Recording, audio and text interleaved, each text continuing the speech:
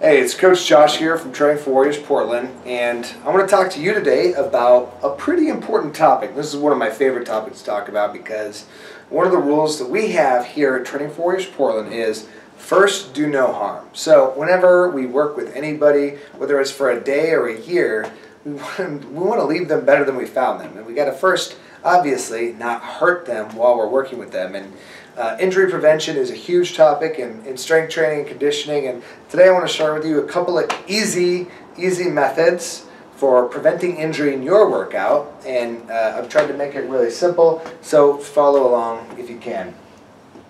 Basically, the warm-up is your chance to insulate yourself from injury.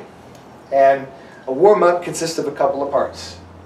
You want to use your body in the full range of motion for the exercises that you're going to do during your training session. So you want to use the whole length of the muscle fiber and the tissue that you're going to put to use when you actually get out there and train it. And you're going to warm up your range of motion, you're going to warm up your metabolic system, so you're going to get the blood pumping into the muscles, you're going to get the capillaries firing, you're going to get the heart pumping up a little bit, so it's going to take a few reps. You're also going to get the nervous system fired up.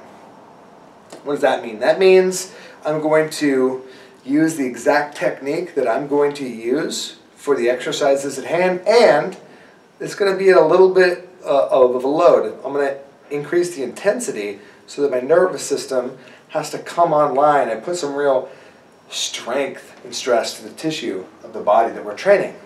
What does all that mean? Well, let me give you an example. Let's say I was going to do a heavy set of squats. Maybe I was going to do 5x5s. So I'm going to do 5 sets of a pretty moderate to heavy weight for the back squat. How do I warm myself up so that I don't do any damage, so that I get the best workout I can get? Well, that's great. What I'm going to do is I'm going to do a couple of warm-ups to prepare.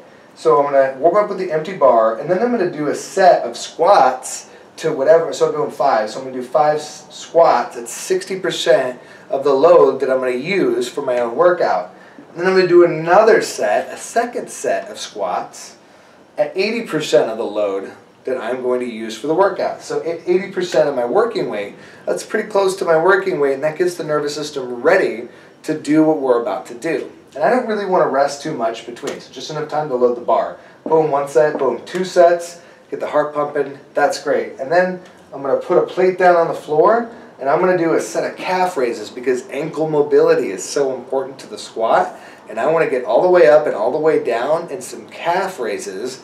And we'll link to a video below so you can see me doing just that for a heavy squat workout where I'm doing a couple of warm-ups and some calf raises.